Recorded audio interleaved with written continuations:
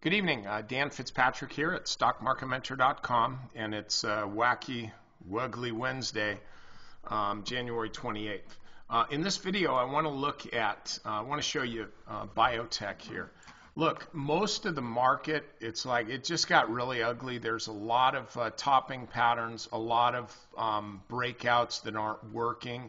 And by the way, members, tonight I'm actually going to be looking at some short entries, some stocks that are setting up to be pretty good shorts and don't seem to have a catalyst for a bounce in the foreseeable future. Actually, yes, the future is foreseeable. It'll be about a month or so. So we'll be talking about that as well as a few other things. And by the way, if you haven't tried Stock Market Mentor, look, anybody can make money in a bull market, but it's really tough these days, so I'm here to help. Give it a shot if you want. If you don't, I won't know about it. Okay, with biotech here, it is still working.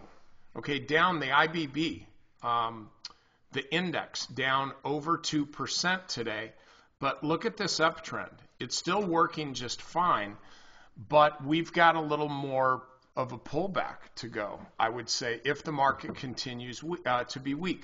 I think this selling, and I'll show you Illumina in just a second, I think this selling is really a function of like sell them if you can sell them. The ones that have demand, if you're a large fund and you need to be taking some profits, you need to be raising some cash, you're going to do that in biotech right now and then look to either buy it back lower or buy some other stuff that you see as getting to where it's about to be a good value, such as energy stocks. Well, not so much. But anyway, that's my theory here, is that the uptrend, you know, these are not economically sensitive unless there's a real downturn in the economy.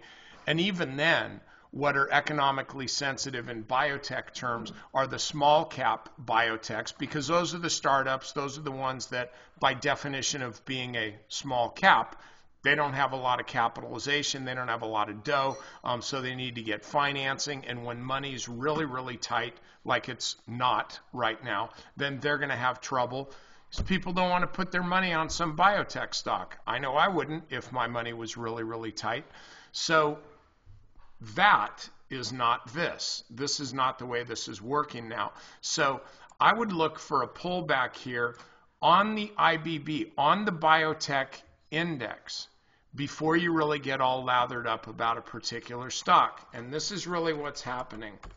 You look at Illumina here. Daily chart, trading, you know, at about like 200 was the ceiling. It just yesterday, you know, poked up above there, 206. Today got above 210.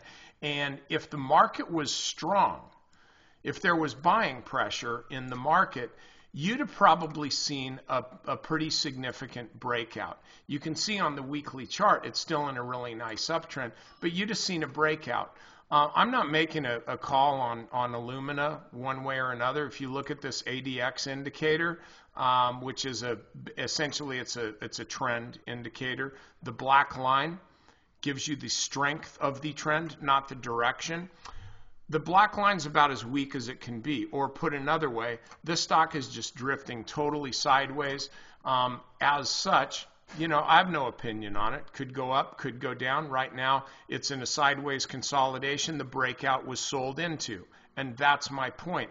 Here, this stock broke out, really heavy volume today, and it closed at the low of the day, or 30 cents above the low of the day, which on a $200 stock is kind of at the low. So my point is, I want you to be really, really careful. Don't be a biotech bull if you're a short-term trader. If you're a long-term trader, that's great, because I think biotech still works. But if you're a long-term trader, a long-term investor in biotech, if you're a believer in biotech, then you don't need to be looking at this chart. Look at this one, on this one, look at this one.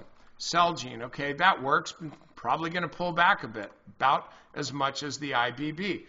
You know, we can go on and on. Celdex, you know, I like this stock. I'm long a bunch of calls on it.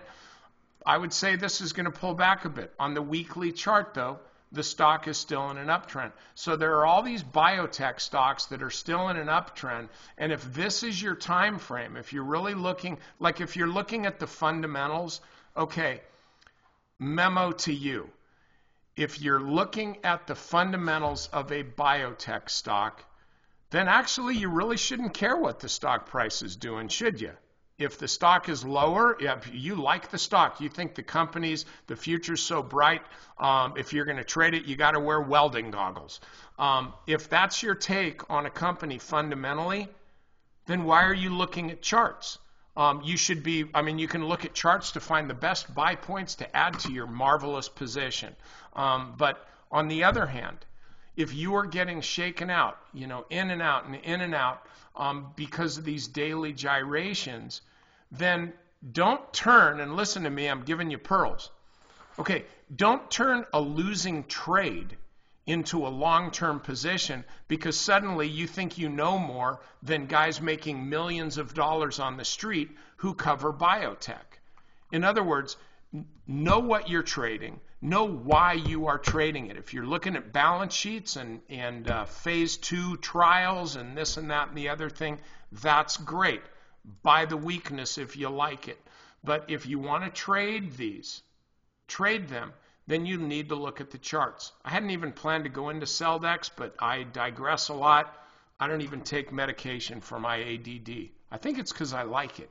Anyway, you can look here on Celdex. Like I said, I like this company, but short term, you know, I think it hits 21 before it hits 24 again, because that's just the way this stock is trading. So bottom line is this. I want you to be careful with biotech right now. I look at the overall market as more of a shorting environment, not for biotech, but just an environment to be putting on shorts versus buying dips. You're just not seeing the dip buying be rewarding. So members, over to the strategy session.